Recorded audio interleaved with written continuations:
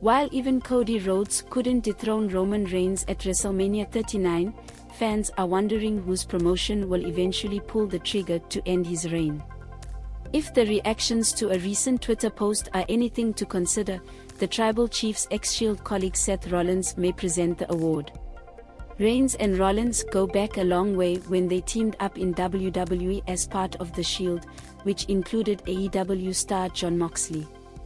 While Christ and former Dean Ambrose were also stars of Main Event, Roman Reigns was most repulsed and protected of 3.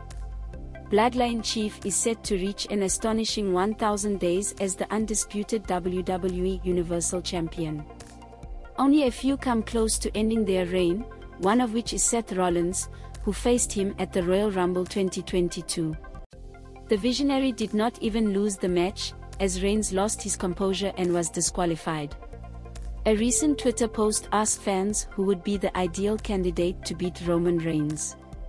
Fans flocked the comments section with their picks, and many drew attention to how Seth Rollins deserved to dethrone his old friend. The reactions below: Seth Rollins looks pleased with Roman Reigns' win at WrestleMania 39. The crowd at SoFi Stadium in Los Angeles was left in shock as the Tribal Chief defeated Cody Rhodes at the WrestleMania 39 Night 2 main event. Show seemed pleased with the outcome. A fan clicked at Duo's reaction at the stadium, where the Visionary can be seen toasting fans as Lynch smiles. But Rollins later clarified on Twitter that he really congratulated the fans who sang the theme song. Pow316 Reigns #WrestleMania toast Seth Roman's victory. Seth toasts Roman's victory.